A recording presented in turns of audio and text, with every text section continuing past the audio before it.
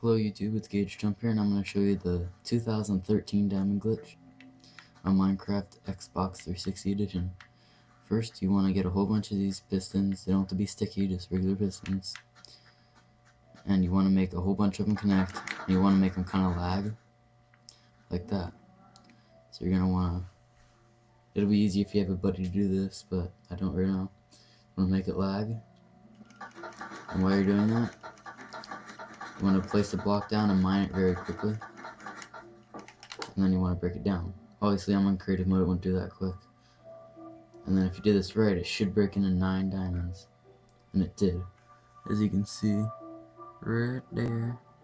It's kind of small, but it does say 9. Put them down here. It goes 1, 2, 3, 4, 5, 6, 7, 8, and 9. So that's what a diamond block breaks into. I do that, so that's how you're gonna do it. It's gotta pretty much make the game lag.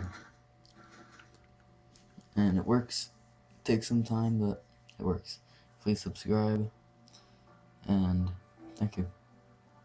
Boo.